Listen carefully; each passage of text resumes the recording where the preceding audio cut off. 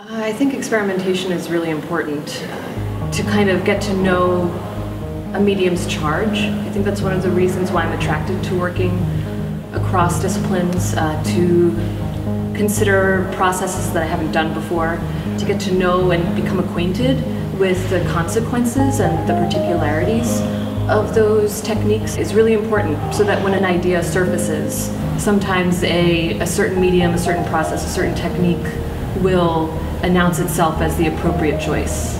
I think it's part of a way for me to keep a constant conversation going, possibilities.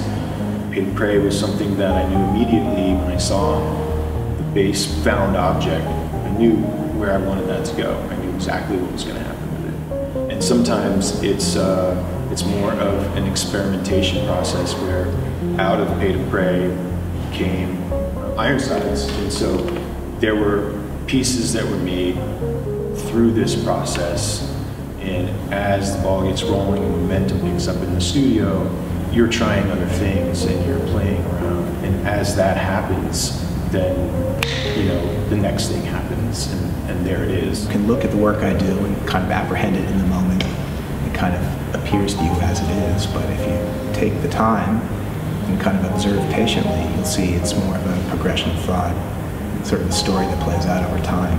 So beginning, middle, end, repeat, and you realize there's a cyclic form to the pieces I'm making. And then there's this sense of attention to detail. I'm attracted to things like breathing, the blink of an eye, the twitching of an arm. I think that's the small stuff that plays out on a larger scale. It's the stuff that resonates and leaves a lasting impression. We hope that by focusing on something, you can help drive a dialogue about that something. There is, I think, a startling absence of dialogue about the most kind of complex events happening around the world right now. The reality of those events is often not being dialogued with, it's not often being engaged with.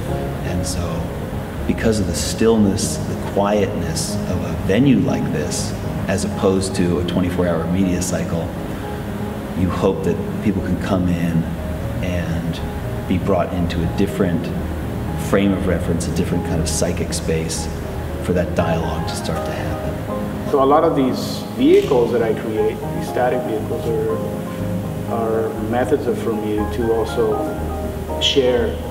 It's a form of healing that is more metaphysical than physical at all. It's an important way for me to share with the public that can form or connect individuals or people or groups and communities that may not assume that they have any kind of connection or relationship to one another, because we're all connected.